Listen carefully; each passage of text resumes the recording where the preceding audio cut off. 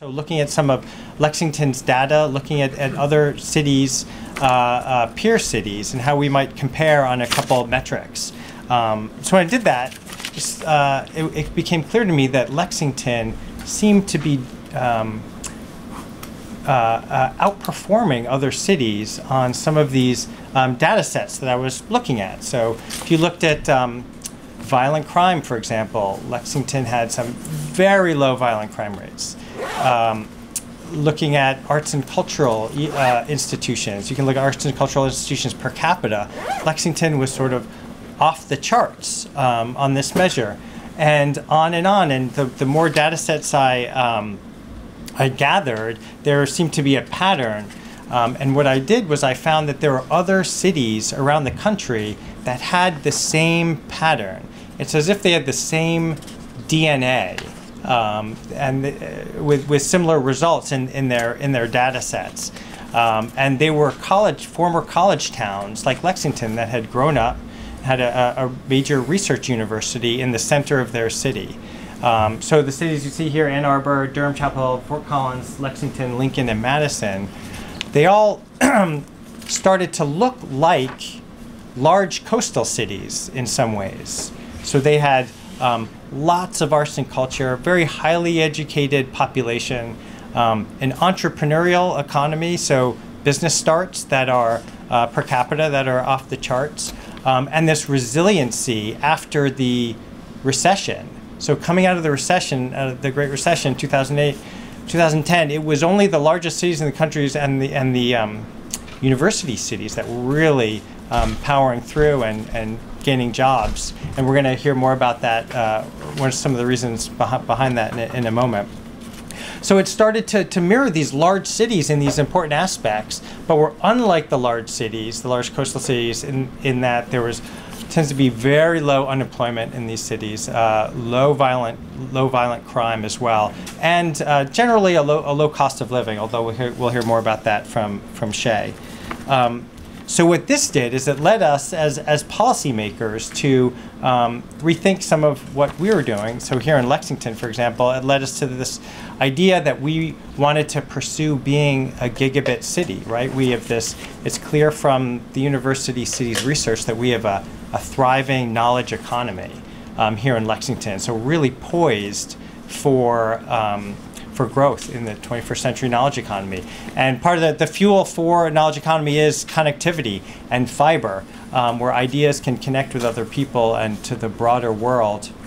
And so that's when Mayor Gray said, we are going to become a gigabit city. It wasn't clear how we were going to do that. There's only one other city that had done that. But 4 years later, just this past year, we announced that there was a $70 million investment from a company called Metronet to create a citywide fiber optic network here in Lexington. And they have been, it's a 3-year construction project. They just turned on their first customers. And at the end of the day, we're going to be Lexington will be the largest gigabit city in the country. But there's much more to understand about university cities. And so that's why could not be more excited to have this group with us here today to talk about the research that they've been conducting. So first I want to introduce Shea O'Neill to my left here. Shea is an adjunct professor at Thomas Jefferson University. He teaches advanced level courses in geographic information systems. He also serves as a research manager for U3 Advisors, which, as I mentioned before, works with universities on real estate and economic development solutions in their cities. And he's going to talk about whether the definition of university cities should be expanded, and then he's going to help us understand what makes these cities thrive. So, Shea, off to you. Thank you so much. Thanks again for having us. To anyone here who is from Knight, I don't know too many faces, but thank you for the generous research grant that allowed us to do this. I also want to say thanks to Kim Tans right here. This is a coworker of mine who was invaluable in putting together this research paper. So she's on photograph and support duty right now, but I wouldn't have been able to be up here without her. So I now need to not talk and connect. Hold on. So one thing, I'm going to try something slightly different than what I've tried in a presentation before today. We've started recently as a company using Tableau. Does anyone in here use Tableau or know of this software app? It's awesome. I would highly recommend do the kind of pre-thing if you get it. It has sort of changed the way we visualize and look at data. So because of that, or one could say laziness at not wanting to build a new presentation from scratch, I'm going to be jumping in between a presentation and a couple of Tableau workbooks so I can actually show some of our data a little bit live and how it flows. So as with any new idea, the gap between execution and conception is often broad, so please give me a little latitude if you wouldn't mind.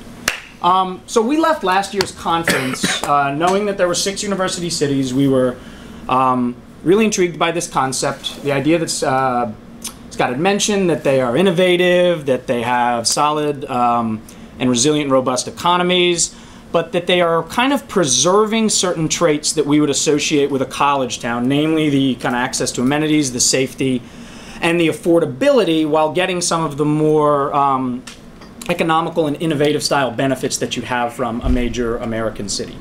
And it's definitely a solid concept, but right when we left, I think we started to feel like, well, I don't know, actually, there's a couple of issues we wanted to kind of pick at here to really explore and broaden. You know, first, even those 6 cities, while there is undeniably something about those 6 that you can prove and we will confirm with data that connects them, there are some areas that if you start scratching those cities, you can see them splitting off into their own sort of directions that are a little bit different. But beyond just that, we wondered, like, should only 6 cities meet the criteria to be a university city? Is it just a metric for success, right? Is it simply those college towns like Lexington and like Ann Arbor and like Madison that throughout time have best proven the ability to sort of innovate and grow while retaining the benefits of the college town? Or is it possibly that University City can be more of like a framework, kind of a way of tools that we build for understanding what happens to college towns when they grow, right? I mean, this is 26 that we're going to identify in a moment we're looking at, but I mean, these are the kinds of cities that people are moving into the next 50 years. There's no reason to believe why an Urbana-Champaign or a Fayetteville wouldn't grow into this eventually. And build on that even further, I mean, if we look at them in a little bit broader capacity, are we going to be able to notice other pathways of other cities? And so we tentatively titled this paper, What's the Deal with Syracuse? Kind of as a joke for our Jerry Seinfeld. And I mean no disrespect to Syracuse alums here. I almost went there. I was an Ithaca grad myself. Disrespect to Jerry Seinfeld. But I do mean a huge amount of disrespect to Jerry Seinfeld right here. So we have 26 candidate cities that we are going to analyze and we're going to look at today, or that we looked at in our paper. And today we'll touch on certain kind of metrics to help you understand kind of our process and what we visualized. So we followed the same criteria that was used in the initial analytics to isolate these cities. We tweaked them a little bit. So the cities would need to be at least 100,000 people within metropolitan statistical areas between 250K and 1 million. We kind of added the central city part just because we were noticing there's certain instances of a city that might be in someone else's MSA, but that's a little bit bigger. We want you to be the kind of main driving city for your MSA. Second was the university type and location. We want a centrally located university, but we were willing to expand beyond just the R1 research designation. We actually think it's better to kind of look at research spending maybe as an input for why they might be successful than a reason that you are kind of a university city. So we expanded a little bit. That's why you'll see like a Springfield, Missouri here, or Brigham Young. Those aren't R1 research institutions, but they still have millions of dollars of research annually every year. And then finally was this idea of a university city and influence. I think this is one of the key parts that separates them. If you take their students, and in our opinion, we decided to take their students and employees, and you divide that by the city population, you get at least 10%. In some instances, like the case of Ann Arbor, you get all the way up to, what, 50 or so percent of the population is students and employees. And the reason we tweaked it to allow employees was we just felt like we wanted to get the entire or encapsulate sort of the entire impact of a university, and especially those that have broad kind of research and fellowship programs, like Duke in Durham is a good example. If you only looked at the students in Durham, you'd have roughly about 6% of your population. But you factor in the employees and the researchers, you're suddenly up to 12 and 13%. So these are our cities. We're going to try to use their fighting logos as we go so we can kind of keep moving through this presentation and you can see and understand who and what they are. And we picked the same metrics generally of analysis from the original report and research, but expanded on a couple of them as needed to further kind of help with some of our arguments and to find the trends that we were after. So the ones that Scott is really mentioning here, economic resiliency and opportunity. How well do they weather economic downturns? What's the relationship between that and their educational kind of attainment levels? How affordable are they? You know, I mean, are incomes exceeding cost of living? What do the housing markets look like? And quality of life. Are they safe from violent crime? Do they have high access to amenities? We also wanted to look a little more at population change to start, just so we could formally understand where they came from. You know, we use language in the paper, a new type of city has emerged. But have they emerged? Have they always kind of been here under plain sight? Are they current? And who possibly might be some of the university cities that are growing in time? The final piece in methodology before we can actually get into the numbers and the data, if we're framing this entire analysis as college towns that have grown up, right? Lexington and the other cities on this list, we would categorize you as a mid-sized city, right? You're 100,000, you're up to 300, 400,000. Then it was our feeling that to really understand how unique you are and where you're outperforming mid-sized cities and college towns, we actually need to build a sample of each. And if you're tracking alongside of them, then you're simply just acting like a mid-sized city in an area, or if you're tracking along a college town. But if you're demonstrating trends that far exceed or outside of the window of either, then I think we best get to that promise that a university city can actually be something kind of new, like a true new city that has emerged. So we don't have to go through all 100 and some cities here, but all the data you're seeing depicted for the university cities in this project is also being collected for these cities as well. So before we dive into some of the trends, the last caveat I want to make is we chose a path to go up, right? We chose to go high, to look at more cities, and to look at a broad cross-section of data. That means that we can't leave today necessarily with definitive conclusions about the one or the two thing. There are too many variables here, right? Too many things to necessarily control for. And so our real output and our goal that you're going to see is to depict some trends across these areas. And we feel that we've gotten to a point where we can segment these 26 university city candidates into 5 really clear categories. We're going to offer some kind of insight into what we're seeing in each of those cities, the trends that they share, and then pose some research questions where we and others feel we can kind of push this work into a more specific area as we keep going. So with that, I will open then my kind of first attempt at some Tableau, or at least wanted to mention, sorry, one more thing here. I should have concluded with this. This is the problem with having multiple windows open. We're also big believers in shared and open data. So we built this Tableau platform for university cities. This will be kind of left behind on the website. This compares all the data of every single city that we looked at. You'll notice some of these charts when we're going to go through our research in a second for how everything compares across a series of metrics. And it's built in a way that anybody can use it and interact with any city that they want, and hopefully internet pending and it doesn't fail. It failed, did it? Did it? Maybe I'm just not in the internet. Hold on, let's try one more time. There we go. Right, pending, all of your metrics will switch. You can look at kind of a new city. So you can try to approach similar or different conclusions from us. So first thing is the idea of population. So what we have kind of graphed here on this chart, and let me slide down so you can see the bottom of it too.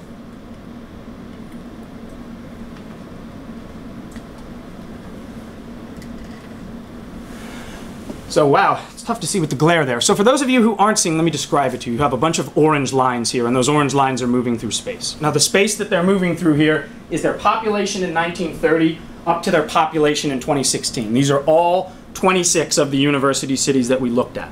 So I think the first thing that caught our eye is these 3 right here, right? There's 3 that are going to meet the criteria, but that took an absolutely opposite path to get to where they are going.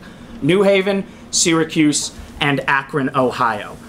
And you can also see, if you look at certain variables here, I'm calling this out early because these are such outliers, right? They are post-industrial cities that have almost become a university city by default. They are this way now because they're losing population over time and the college influence has grown.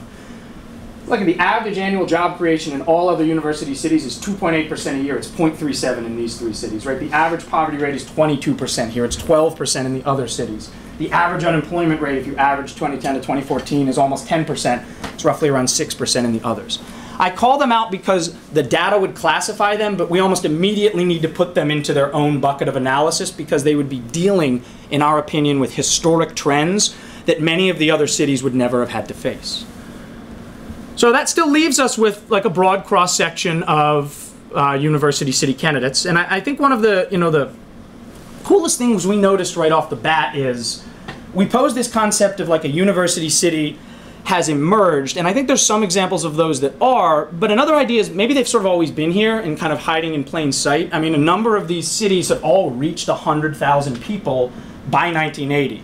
So not to date myself as being younger, but I wasn't born yet by the time that more than half of these cities had reached that kind of first tier benchmark of 100,000 and continued to grow onward from that. Even those that remained, followed a traditionally nice trajectory of roughly around 3 to 5% growth annually to get to the point where they are nowadays. Last thing that we're not going to focus on, just because I don't want to accidentally overrun my time here, but just to again show them when you compare them to college towns. It's not that college towns don't also follow certain positive trajectory growth patterns over time. Even from a percentage standpoint, sometimes they're accurate. It's just that the overall numbers for a lot of these university cities were higher earlier and continued to grow at a faster and more accelerated rate. That said, I think it's always important to highlight those who may be on the horizon. We got an Athens, Georgia, really kind of creeping up in their population. Fayetteville, Arkansas, and Las Cruces, New Mexico are other cities that are really kind of on the cusp of getting to this point where they would truly be a mid-sized city. So if we have a sense of kind of where they came from, one other thing that we want to introduce now that I'm going to come back to at one other point in this presentation is to actually understand, if you look at a university city and you look at a college town, and we maybe want to understand sort of how they have grown over time and what role alumni and students kind of remaining in that area have played in it. That's what we're trying to depict in a chart like this. So unfortunately, it's sort of squishing it here. But what you have on the left is all of the university cities. We went to LinkedIn and we got their data, right? People graduated in 2017, where do you live now? People graduated in 2012, where do you live now? All the way back from 2002. And we plotted the same for any college town that we were able to find. And then what we drew in the middle here is kind of a moving median and a moving quartile. And I think what we found is like so fascinating about that is, while both college towns and universities start the same, people who went to school there tend to remain behind in the first few years, there's a clear difference in how quick university cities really would drop off, right? They eventually get to a point where the median for people who've been out of school for roughly around 10 years or so, about 15% retention, where the university cities are hovering much higher at a number around 20 or 25%. So I'm introducing that now because I want to return to that in a bit, because what also fascinated us about ranking that is you start to see your first instinct of some weird outliers kind of down here. Some university cities that are the same size, have similar population compositions as a place like Lexington, but are dramatically underperforming in their long-term retention rates. So we'll come back to that as we try to offer some ideas of why that's the case. So in terms of population, right, our kind of main ideas here, the things that were most interesting to us that really went into our final research, they're not altogether new. We feel like a lot of the candidates had grown to a significant size before 100,000. Now maybe the composition of their cities had changed since then, but these have always been, for the most part, larger cities. Some of them are kind of more newly emerging, but these ones have come through time. There's three we need to highlight right away to always look at a little bit differently, just because they're facing socioeconomic and historical challenges that are so different from their peers. And then finally, using alumni retention data really kind of allows us to look at another area where we can clearly see the difference between university cities and college towns. So then the next area that we looked at, that we want to draw a couple trends from,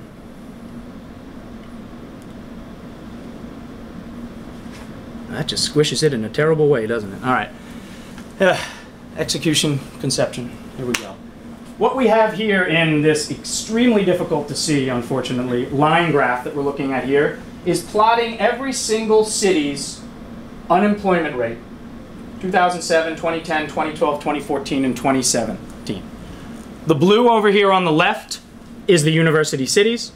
The yellow here in the middle is college towns. And everything over here green is mid-sized cities. So the first thing this jumped out to us is absolutely they are 100% like college towns, right? I mean, they track vastly below, if we were to drag in like a median, for example, and look, below comparison cities. There are a few outliers that hang up here at the top. Reno, who I'll show you in a moment, some idea about why they might be an outlier that has to do with where they're from. But other than that, it's the Usual suspects, Akron, New Haven, and Syracuse. Every other city at the worst possible time in the economic downturn never exceeded 9.5% unemployment, even though major American mid-sized cities at that same time had a median or an average roughly of around 10 or 11%. So there's a couple of reasons for this, we think, or at least we found in our data.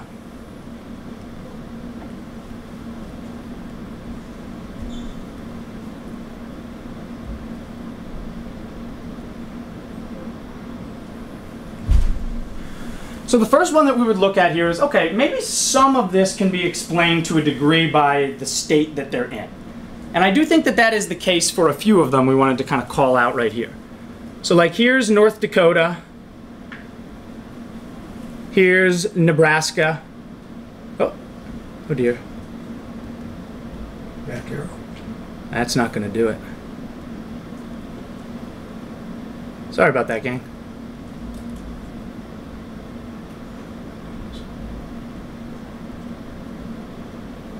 There we go.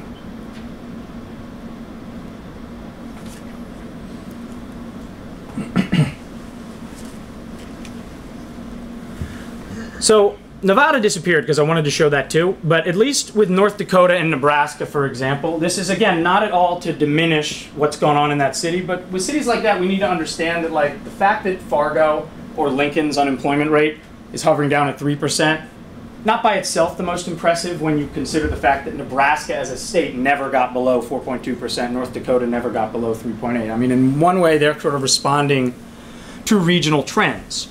But when you look compared to a state, that's one of the things that really allows some other cities to jump out way more. You know, so I'm highlighting Ann Arbor, for example, or Durham, or Gainesville, Tallahassee, Lexington, and Madison. If you look at what the average unemployment rate was like in their states, and then look where these cities were, in almost all cases you were 3 percentage points or below. I mean, you're from Ann Arbor, you know this is nowhere more the case than a place like Ann Arbor, which I have to go all the way over to the left on my map to see what the unemployment rate was like in Michigan, to know how unique that was as a city to be located in Michigan and have unemployment rates that were that low. I'm going to move past that one kind of real quick onto this chart right here. So we understand and we've seen in our data that our cities seem to be, the university cities outside of those 3 outliers, overperforming other cities of this size in terms of their economic resiliency for their unemployment rate.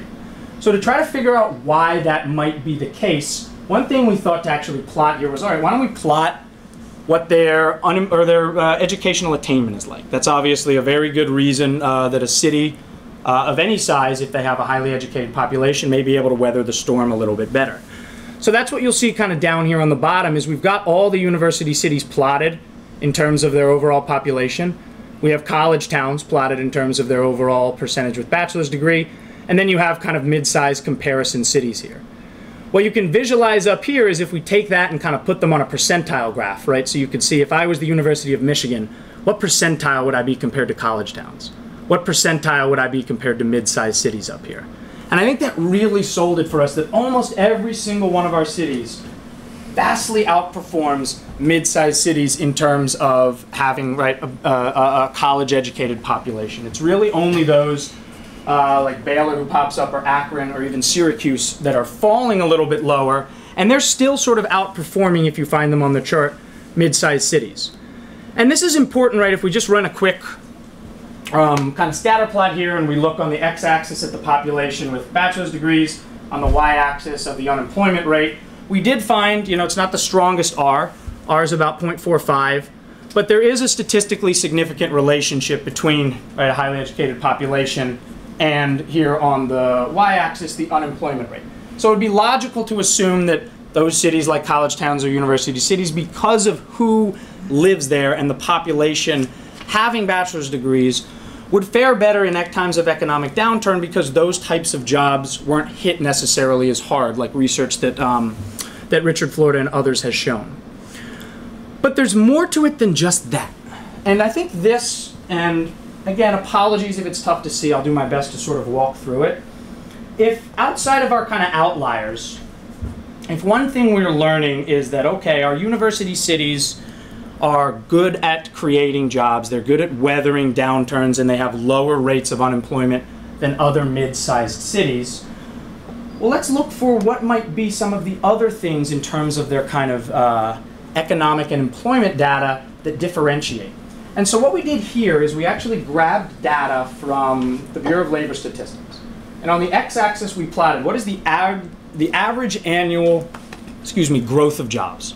Right? So at what percentage are you growing your jobs every single year since 2012? And on the y-axis we plotted how fast you're growing jobs for people of higher education, right? So you may be growing at a rate of 3%, but if you're only growing jobs that require a bachelor's degree at 1%, then you're kind of creating a system where people who have college degrees don't have as many opportunities overall as those that might not. And that's was some of the most kind of fascinating stuff that we found. So we have our cities like Durham or Boulder or Tuscaloosa or Reno, which are not only kind of growing pretty fast in the last 5 years, the number of jobs they're creating, but they're creating like roughly 4% and above for people with college degrees. So they're kind of building like a market for highly educated populations. UK, we're all here in an extremely nice stable part, growing at about 2.3% a year and growing the number of jobs for people with higher education at about 2.3% a year. But you come down to these areas here, and this is where it starts to get a little bit interesting. Gainesville, Tallahassee. It's not that these cities aren't growing in the number of job opportunities for residents and people moving into them, but what we found is that the overall rate of job change is actually growing faster than the amount of jobs available for people who have bachelor's degrees. And I call this out as something important.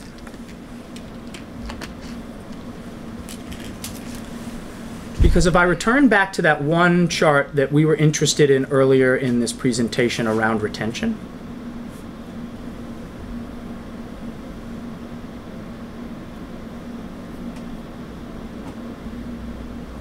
and I kind of changed the visualization, so maybe here I'm just looking now at my university cities, and I've got kind of an average that'll calculate itself up here when I select some stuff. So if we like take ourselves 2007, that's like what, if you were a college town on a median in 2007, you get about 15% of your population kind of had remained behind or still living there from that time. So what you can see, right, refers to that idea that university cities on the whole do tend to track well above this. But it clearly highlighted a couple that are starting to behave or still behave kind of like a college town in terms of their long-term retention. And so if I drag and select some of these right here, what's kind of cool is that you can see that those same metrics, those cities, not like they weren't growing, right? The median job growth since 2012 was 2.3%, but in those cities, the median job growth required education was 1.2%.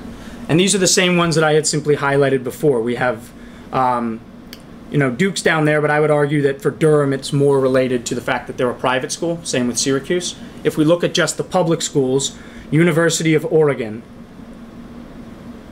Texas A&M, University or Florida State University, and then the University of Florida are down there as well. So it's kind of the first trend that we really found in our data that we're going to highlight in terms of a grouping later on, is that there seem to be a couple of these university cities that, even if we look in some of the other metrics, are tracking alongside the kind of more successful university cities in terms of possibly low crime or resiliency to unemployment, but they're really falling behind in this one key area, which is that the creation of jobs for people who have higher education degrees, and we think there's a relationship between that and their ability to retain alumni long term. So in order to make sure I don't take up too much time and kind of keep this thing moving, I'll jump ahead to some of the cool trends, or those that are most important that we saw in terms of affordability. This is, I think, that whole last section in many ways reinforced some of the initial findings from university cities, that they're more economically resilient, that they're highly educated. We tried to call out some potential candidates that are different. But I think this is actually the area you'll see as I move through this section where our findings are a little bit different than the original sort of university cities research.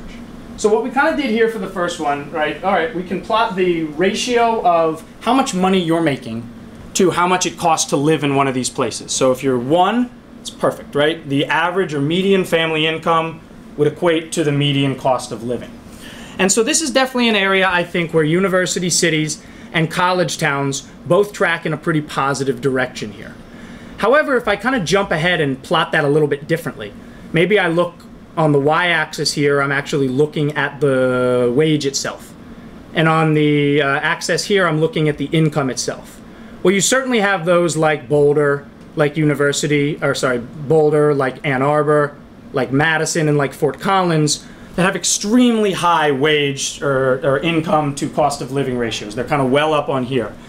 But we also start to see that there's some university cities when they get to a certain size, and these are the kind of other interesting ones to highlight, like a Knoxville, Tennessee, your neighbor 3 hours away, or Columbia, South Carolina, which really do seem to have kind of that low cost of living nominally compared to everybody, but haven't been able to achieve the same sort of average median wage growth. So it sort of separates them there. They're behaving more like their peers in mid-sized cities.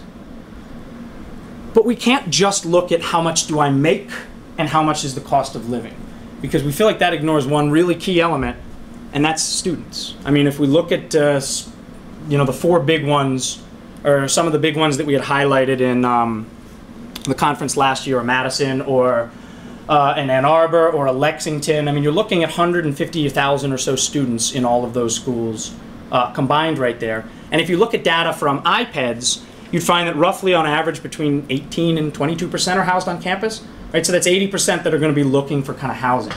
And this is the first area, if we plot like average 2-bedroom rents, for example, on the same thing, we took a rolling average from the census, from Zillow, from a bunch of sources, so we could try to get a solid number that reflects the market trends. Definitely an area where college towns stick together, right? Universally, college towns seem to have low absolute rents for 2-bedroom apartments as sort of a proxy. University cities are largely tracking in that way, but there are a couple that really find themselves headed over to the right. And if we try to analyze who those are, to the left would mean not affordable, to the right would mean affordable on this one. We can see that the ones that are down there are Madison, Fort Collins, Ann Arbor, poor unfortunate New Haven, which not only suffers from issues with lower kind of overall incomes, but has high rents because of the area that it's in, and Boulder. And I think what's really tough about some of these cities, right, if I were to select them here, and my chart up here is actually going to show me kind of how much this has changed overall, so okay, university cities as a whole have increased annually the amount that it costs to rent there by 0.27%. But these kind of select tier cities, some of the ones that we really highlighted last year, they've gone up by roughly 0.95% per year, right? So they're increasing in what it costs to rent there year over year at a faster rate than if I were to select some of the other cities, right, that are kind of in this sort of mid-tier range right here, 0.42%. So I was also going to show the same for buying a house, but I want to make sure I don't lose the audience here and we run out of time. So I'm going to pop into kind of the last section and then hop to my conclusion so we can have discussion questions. So the last thing that we really looked at to keep ourselves aligned with the original research is quality of life. And quality of life in the original research was primarily defined with how safe you felt, right? Your ability to have a city that doesn't have a high rate of violent crime, and your access to amenities. And so the first thing we've got here is we're depicting the violent crime. Another area where college towns really stick together. There is very few outliers that stray from kind of this overall median and a pretty small interquartile range, that they are roughly below 3 incidents per 1,000 residents, whereas mid-sized cities are much, much kind of broader with an average that's around here. What we found fascinating was like the university cities we looked at, they literally live in like 2 different universes right here. There's the universes down here that behave like college towns, and then there's this strange cross-section of them up here that behave and have crime rates that are among the worst of some mid-sized American cities. And they're down here. And Durham is one of them. Columbia, South Carolina, Knoxville, Tennessee. Maybe I jump to a map, and this is another thing that fascinated us. Most of them tend to be southern cities, right? With the exception of the outliers that we always need to bring our attention to, Akron, Syracuse, and New Haven. every single one of those cities with the highest variable crime rate, highest violent crime, exists in the southern United States of America. So we did a little bit of kind of research onto that, and nothing conclusive. It might relate to kind of the high historic rates of poverty within those cities. Other researchers have floated more dubious considerations that the history and the legacy of violence in the South is one of the reasons that southern cities tend to have higher crime. I don't feel we can comment on either of those. It's more a trend we found sort of fascinating. But what kind of made me more interested in this is, I'm going to jump ahead real quick. Okay, safe, really unsafe, and violent crime. But if I plot the same things also against a grid of kind of how much accessibility do you have to arts and entertainment and culture amenities, a lot of access, what I found was kind of interesting is just because these cities down here that have some of the highest rates of crime, it doesn't necessarily make them also cities that don't have a high number and accessibility of amenities. I think this was most interesting for a city like Columbia or Knoxville or Gainesville, or to a degree, Gainesville's kind of hiding right here, I didn't select it by accident. Columbia, Knoxville, Florida State, Baton Rouge. They're interesting cities where crime is a facet. I mean, violent crime rates are high when you look at them as citywide, but it's not necessarily like you're getting the same thing that might happen in a Syracuse or an Akron, where they're both suffering from issues of low access to arts and culture amenities and high rates of crime. So those were kind of the main trends, you know, if I tried to distill down what we saw in our research. And it led us ultimately to try to differentiate and synthesize those trends to kind of conclude with what we think are like 5 key categories of how cities of this size, college towns that have sort of grown and are now at this mid-sized level, how they've emerged and where they find themselves now. So we mostly track with what we saw in the beginning, or from last year's research, but we do think actually we would move UK and Lincoln over here. We think the first category we call it the evolved college town, right? This is the best at fulfilling that promise that they fully emerged into kind of something overwhelmingly new, and they're becoming these smaller scale economic powerhouses. They're innovative economies, they have high job creation rate, extremely high educated populations, high job creation rate, low crime, high amenities, but that's the big difference that we found. You know, in the initial research, even though their median incomes in cities like that are higher and they're able to afford the higher cost of living, the rents we were showing and the kind of what it costs to purchase a home in that city is approaching rates of coastal American cities. So they are in effect behaving like coastal American cities, but they're bringing the baggage that happens around housing inequality with them. We feel there's a little bit difference in what we call the matured college town. So that's Boise, that's University of Kentucky, and Lexington, Lincoln, Nebraska, Lafayette, Louisiana, and Fargo. So, you know, we didn't show it here because I ran out of time, but we also collected data on startup creation from those universities and how many are retained locally. These cities probably don't create as many startups as some of the others, but they have good retention numbers. Those that are created tend to stay within the cities of their creation. They've got highly educated populations, but they're creating jobs at a rate to sustain those populations, low crime and high amenities, but they seem more able to retain the promise of affordability. Right? The incomes are still high, and the rents and the cost to purchase a home compared to the other cities and compared to other cities of this size remain lower. So that brings us, and I'm realizing these names are a little bit harsher than I meant them to be right now. I don't mean to impugn anyone from these, but when I call them a stunted college town, these are all grown to a certain size now. Gainesville, Florida State's almost 200,000. I mean, these are much bigger than college towns now. But they're expressing, particularly in terms of their education and their economy, these traits that are so much more similar to college towns. They're not retaining their graduates long term. They don't have economic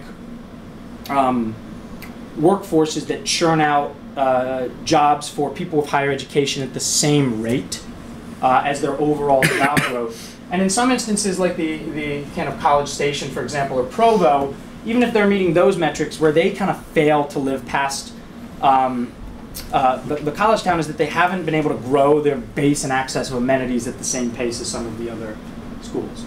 And I would say like our neighbor down to the south in Baton Rouge and Lubbock are kind of the interesting, difficult to classify one. If there were any that I was most interested to dive into further, it would be these, because they do have huge schools and they have huge research, but they in their metrics aren't necessarily as challenged as a Syracuse, an Akron, or a Yale, but they seem to be kind of having more higher unemployment spikes than some of their peers. Their educational attainment is higher than the national average, but well below what you'd expect for a college town.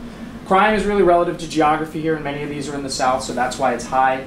And the cost of living in a lot of these cities are low, but this relates back to that earlier graphic I showed that the income levels are also low. So they can't take advantage of the promise as much as a Lexington or a Lincoln, where the median income rates are high enough to establish those costs of living. And then the final one, what we call a university city by default. I mean, they're just post-industrial cities. The university is now the major employer after historically not being so for years. I mean, I think I looked at Syracuse, had a population at the school of 900 in 1955. That was the apex of their population. So ever since their population went down, and the school sort of skyrocketed. But because they're dealing with their status as a post-industrial city, their economies have struggled at higher rates for decades. They have lower educational attainment and don't create the same level of jobs, extremely high crime, low retention or low concentration of amenities, and they happen to be hit with what I call hit from both ends right there. Not only do they, in cases of sometimes Syracuse and Yale, have high housing costs or high costs of living, but the incomes are low as well. So that's where we've kind of found ourselves here. You know, as I mentioned, there's no definitive wow that we found, one kind of variable that defines what it means to be a university city or why you've sort of grown. But where we feel like this is really valuable moving forward is if we can start to take a lot of schools that are hitting this point where they're reaching a certain size and get them into these sort of interesting categories of attributes and traits that are similar, it provides a really good stepping stone for kind of the next phase of policy making and research to fully understand, okay, what is going on at a Gainesville or a Florida State as to why they can't be, or sorry, Gainesville or a Tallahassee, as to why they can't be churning out the same sort of job growth for higher education numbers as, say, a Lincoln might or a Lexington might or several others. So thank you for enduring through the presentation there. I'll be ready to answer any kind of questions or comment or feedback, and thanks again.